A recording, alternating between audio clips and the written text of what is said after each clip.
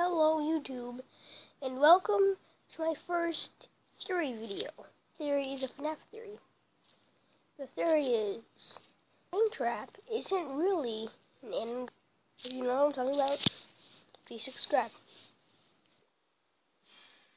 Of course, we all know that Springtrap started from a minigame.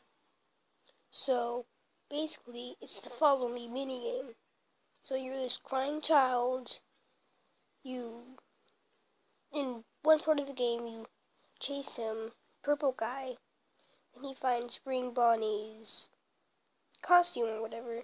So he goes in it, either it haunts him, or the wires got to him or something, and he started bleeding like crazy, and of course, purple guy isn't really a robot, so he isn't an endoscope or anything. So Springtrap can't really be an animatronic.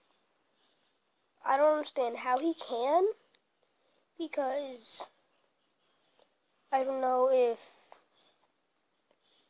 he's Springtrap was an animatronic or purple guy is somewhat still alive. I don't know.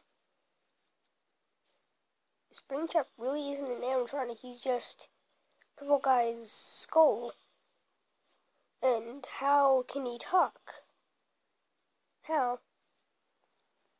If you know the answer to this theory, please leave it down in the comments below, because I really want to know if this is a stupid theory. I don't care if you give me a thumb down. I just wanted to share it with you guys, so bye.